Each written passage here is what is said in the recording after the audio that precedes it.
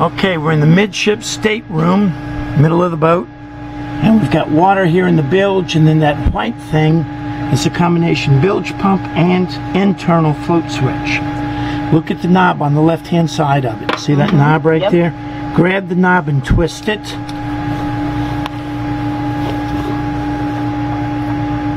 The other way.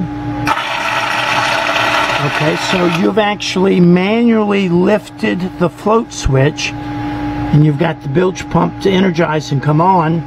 The problem that we're now having is the bilge pump is too high to suck out that water.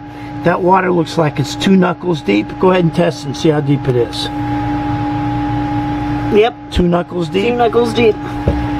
So, this water, go ahead and slosh it around with your hand. Yeah, you can see all the funk in there. Yep. So that's going to make a mess. It's going to mold and mildew, and then it's going to make a stink. Yep. So to get the water out of here, I would get the smallest, cheapest plastic manual bilge pump for a dinghy and pump it out into a 5-gallon bucket. Okay. So now if this bilge pump is not pumping all that water out because we're sitting level at the dock. I gotcha. But if you start moving the boat and the bow rises up, then the water will rush back here. The water will lift the float switch, and then it will pump out some of it. But that bilge pump is sitting about 1 inch higher than the bottom of the water. So that's why... Is that normal?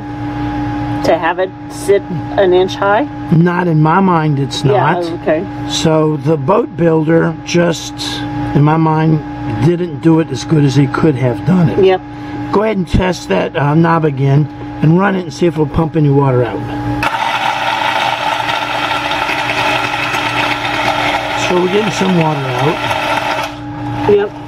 And then it's back feeding, so we're not really getting that much out. No. So the best way to solve this problem is to get the cheapest, smallest plastic hand pump and pump it into a 5-gallon bucket and carry it out. Yep.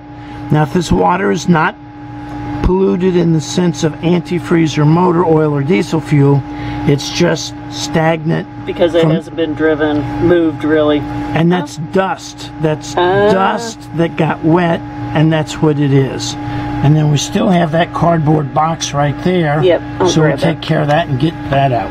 Yep. So then I can we can empty that out, and I can just clean that out with a rag. Yeah, just clean it out with a paper towel. Yep. And just get rid of everything.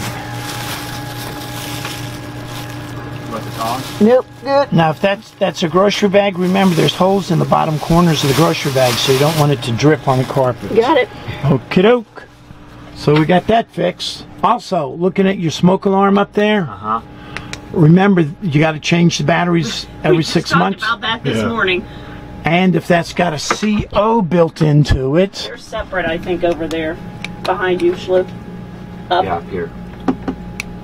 Okay, so if it's got a CO, there you go, that's carbon monoxide. Yep. Got to check the dates on those because they've got an average life of 7 years. So you may have to replace that also.